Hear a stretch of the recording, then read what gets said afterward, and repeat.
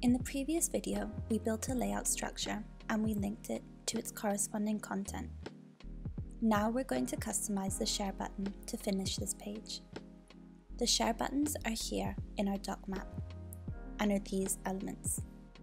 To place a share button on another page, all you have to do is come here to the UI Objects panel and then to the Rich Media area, and we can find this component here. All you have to do is place it in your layout.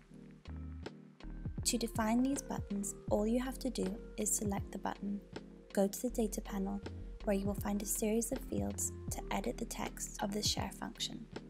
We can select the platform that we want to share. So in this case, it will be Facebook, but we have other platforms we can select, including Twitter, Google+, LinkedIn, and Pinterest.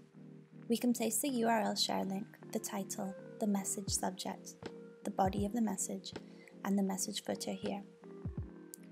I wouldn't recommend defining these fields in this area. I wouldn't recommend this because if we do this, any article details, such as the title or message subject, will be the same for every article we share. And we want to make sure that these share fields are specific to each separate article we want to share.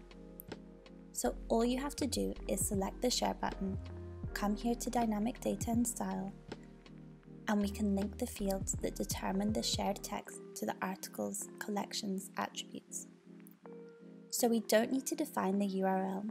Here in Title, we can select the attribute that contains the title of the article. This is it here. Here in the subject, we can add, for example, the author's name, and in the message, we can link a description.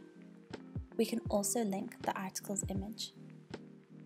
So what we're going to share in this case is the article's image, a description of the article, the name of the artist, and the article's title. This way, each detail page will show the corresponding article's content. So as you can see, it's really quick and easy to customize share buttons. We have the Twitter share button here, which can be updated in the exact same way.